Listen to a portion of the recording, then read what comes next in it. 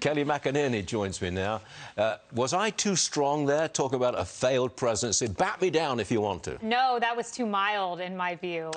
Really? I mean, last night I said President Biden has lit America on fire because that's how it feels. So strong words are merited. Merited, OK.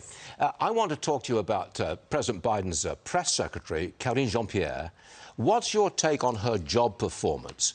I think she's been thrown in the deep end. She has. My take is this. One, it's a hard job for any person, but there's this one moment I keep going back to in my mind. It's a moment that went viral. She was asked about baby formula. Of course, that's been the crisis of the spring. Should be on the top of anyone's list. You know, when I went to the podium, COVID was always at the top of my list. I knew I would be asked about that. I knew I would be expected to give an update. I had the number of PPE we had. I had, you know, the timeline of the vaccine. Those were standard questions. Baby formula, she should have been prepared for. She flipped through her book for something like 10 seconds, got to a tab and said, I have nothing new for you. So one of two things is happening. Either she's not picking up the phone and calling the HHS and calling CDC and saying, hey, what are you guys doing?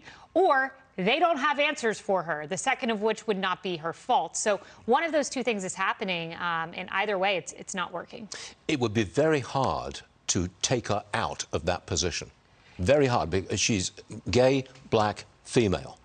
And that's an identity which is valuable in Washington. Removing that identity from that position is not likely, is it? There's been a noticeable trend. I think at least 2 times John Kirby's been brought to the podium. John Kirby, of course. Oh, Kirby, the Defense Department. Yes, he came over.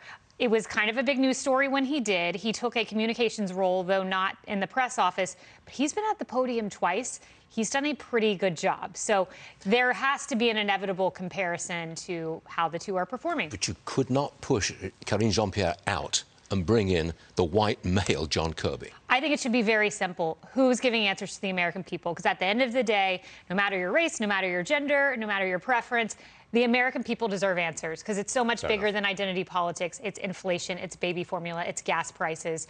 People want answers, and whoever can provide those should be at that podium.